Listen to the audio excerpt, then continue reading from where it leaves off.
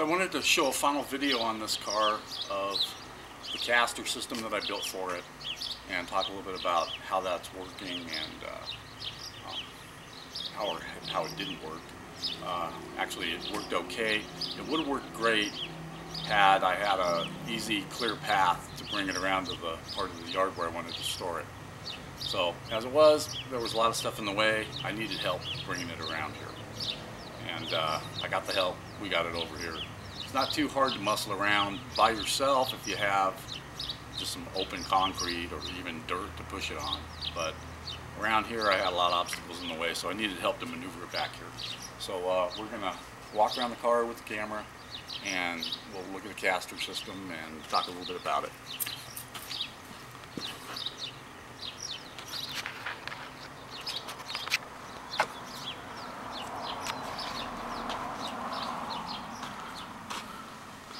So the front casters that I made for the car, pretty simple setup here.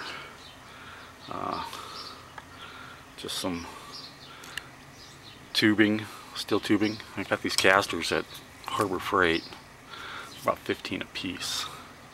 Put some slime in them and pumped them up to about 30 pounds. They've been holding there okay.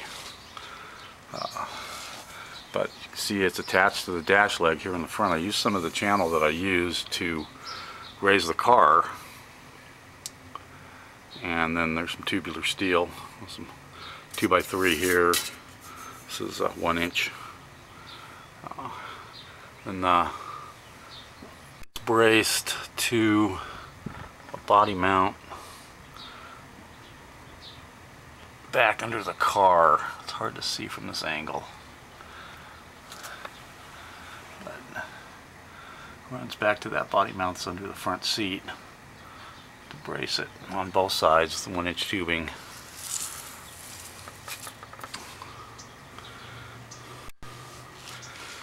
It actually worked quite well, but I just didn't have the turning radiuses to radius it around.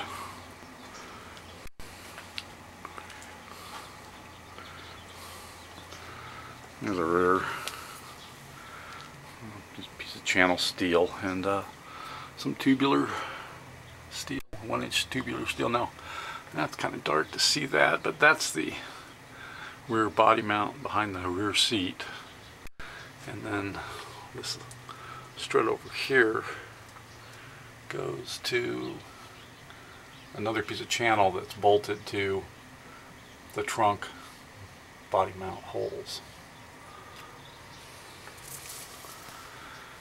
I tried to keep it as straight as I could when you know, I just obviously did some measuring to it, make sure it was going to be in line and fairly straight up and down, so the forces on it weren't going to be too much. And it worked well as far as that goes. I'm going to need to use it again when I bring the body back around out front, so that was one of the reasons I just put it up on these stands, and this is where it's going to rest for the next, hopefully not very long. And so this is going to be the 6th and final body off the frame video that I did for this project, and further videos may not be forthcoming for a while. Thanks for watching.